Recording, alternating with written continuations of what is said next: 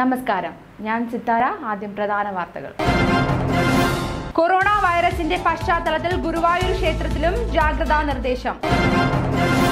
1988 കമൽ സംവിധാനം ചെയ്ത super hit ചിത്രമാണ് കാക്കോത്തിക്കാവിലെ അപ്പൂപ്പൻ താടികൾ. ചിത്രങ്ങളിൽ കണ്ണാം തുമ്പി പോരാമോ എന്ന ഗാനം ഇന്നും മലയാളികളുടെ പ്രിയപ്പെട്ട ഗാനങ്ങളിൽ ഒന്നാണ്. ഷെയ്ൻ നിഗം നായകനായി എത്തുന്ന ഏറ്റവും പുതിയ ചിത്രമായ വേലിന്റെ ഫസ്റ്റ് ലുക്ക് പോസ്റ്റർ പുറത്തുവിട്ടു. പ്രേക്ഷകരെ ഇളക്കിമറിച്ച മായൻകുട്ടിയുമായി വീണ്ടും ജഗദീഷ്. കൊറോണ വൈറസിന്റെ പശ്ചാത്തലത്തിൽ ഗുരുവായൂർ ക്ഷേത്രത്തിലും ജാഗ്രതാ നിർദ്ദേശം.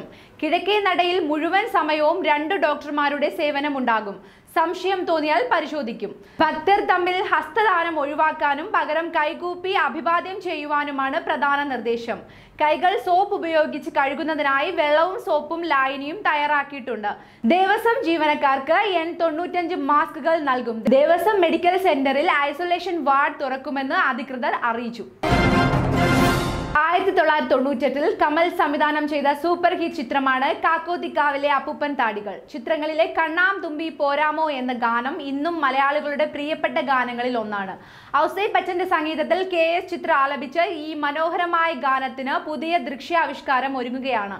സംവിധായകരായ പ്രമോദ് പപ്പന്മാരാണ് ഈ ഗാനം പുനരാവിഷ്കരിക്കുന്നത്.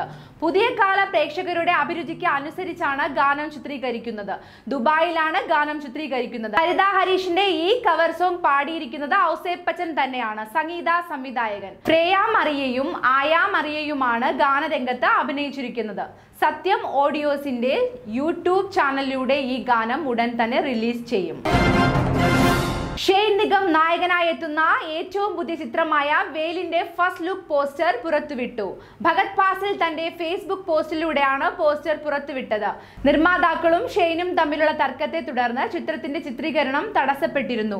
താരസംഘടന നിർമ്മാതാക്കളുടെ സംഘടനയുമായി നടത്തുന്ന ചർച്ചയെ തുടർന്നാണ് പ്രശ്നം പരിഹരിച്ചത്.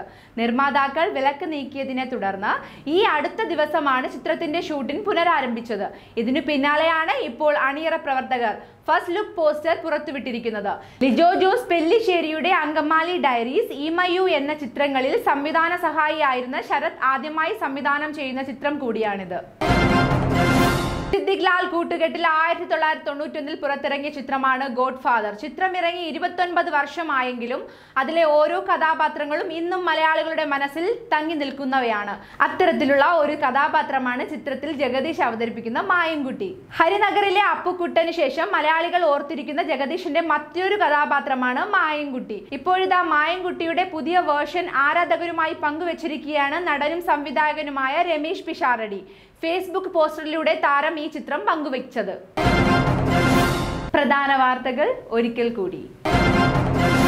കൊറോണ വൈറസിന്റെ പശ്ചാത്തലത്തിൽ ഗുരുവായൂർ ക്ഷേത്രത്തിലും ജാഗ്രതാ നിർദ്ദേശം.